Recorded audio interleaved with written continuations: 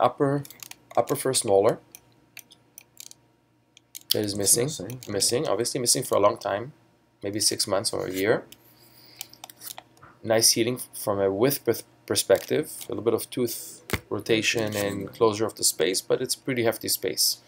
So you can use a virtual wax up when you do we don't have any nerve tracing here, but you can do a virtual wax up with the software, which is really nice, a really nice feature. Okay, all you need to do is align the arch or trace the arch, something like that. Okay, and just pick the tooth number 3, and it'll throw in a tooth. Right. I don't think it's the right position. Yeah. So what do you think? Kind of pretty close. Yeah. Pretty close. So all impacted. Yeah, supernumerary. So do it later. You just align it. That goes down here. That goes down here.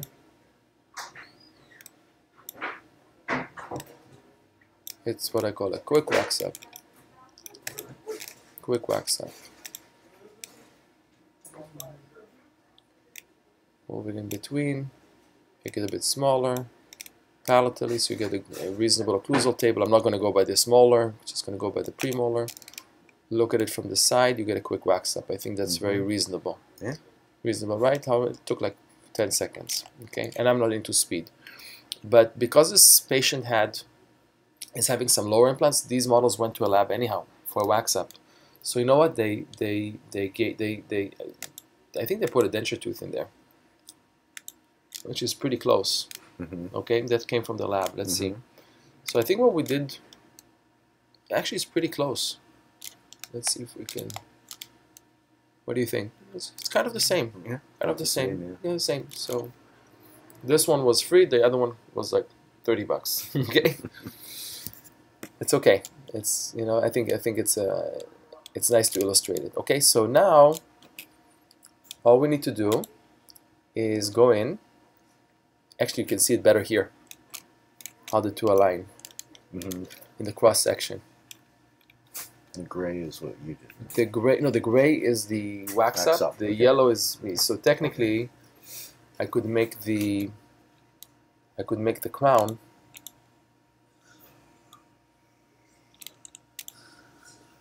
I could make the crown a little wider. A bit wider if I wanted to.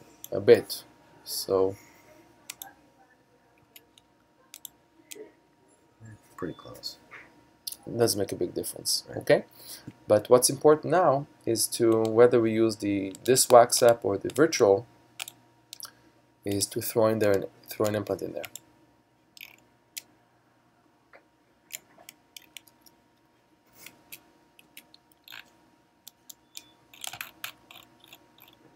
Okay, so I need to pick the right section, right, which is the section here, and then I'll plan an implant, and I'll ignore the sinus at the moment, so I'll place an implant in here. Okay, and let's put in a wide one. This is number 3. It's a conical connection by 5 by 8. And then we'll prick an abutment. Fake abutment, just to show me the screw axis and the trajectory of the implant.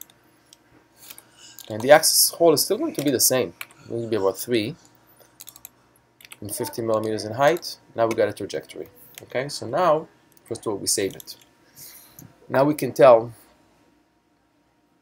not a good position, right? So immediately, I don't have to waste much time. I can immediately tilt this implant more to the buccal, or move it bodily if I can. Okay, so we can start seeing what are the restorative implications of what I did. And this obviously is not finalized yet. Right. Okay, so I'll look, and we may not need to do a big sinus lift here. So I'll now pick a cross section that rotates around the axis of the implant. And I'll start with mesiodistal. Okay, and I wanted to see the outlines of the teeth, the contours of the teeth. So I'm not going to align myself so much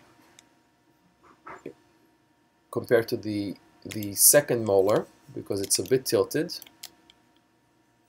Actually, they're both converging. So the best way to plan is to make the trajectory of the implant parallel, not to the roots, but to the contact areas. To the contact areas, because this way you get the best, let's call it path of insertion, and also the most ideal contact areas and embrasure spaces. Okay. Okay. I don't know if you saw the video series on what's the best positioning. Yeah, that was speaking of controversy. Okay. So now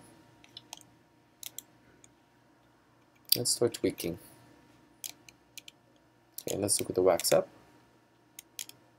So we're a bit too palatal and a bit too mesial. Okay, so let's move it bodily to the distal.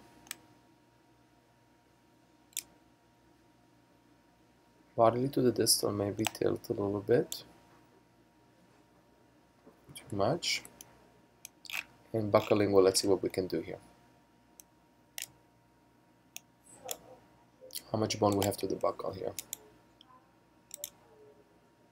We are short of 2 millimeters, but I think that restoratively that would be the best position. What do you think? By the way, if you don't agree, you tell me. My planning is not always perfect, as you know. But what do you think restoratively? No, it looks good. Not too distal? I always like to have it as central as we can put the screw.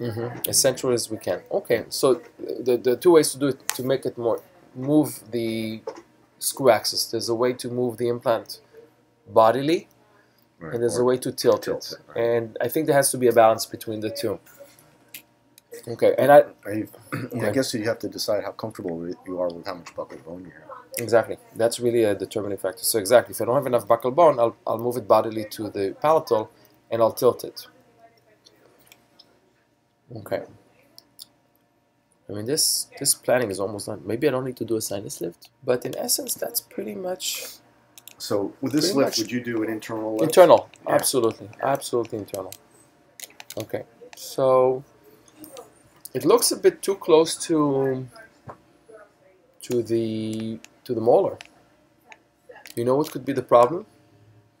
The problem could be when we have our guided case, there could be a problem with the ring, with the little tube through which we do the osteotomy. Okay, we can measure.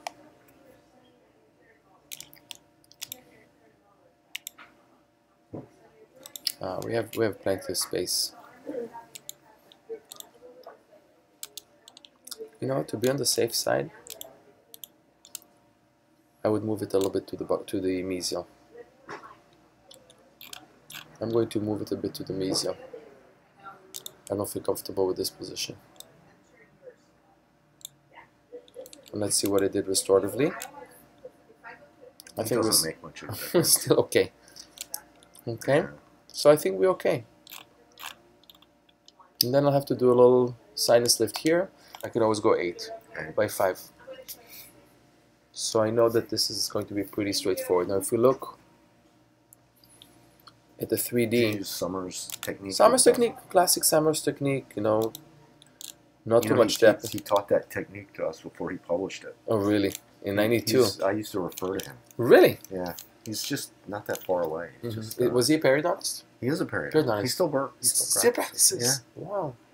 Famous. But he doesn't work that much anymore. Must be on the old side. Here's the... He's probably in his mid-70s now. I thought so. So this is the basic... Great guy. Oh, I'm sure. I'm sure. I would love to meet him. Smart guy. David, I think this is pretty much it. What do you think? It looks really good. Should we move it more buccally? I'm sorry, mesially? For us to be more aesthetic, but we're losing some bone. You see, the mesiodistally, you see, the more we move it mesial, the bigger the sinus lift we need to make. Right. That's why I was kind of comfortable there.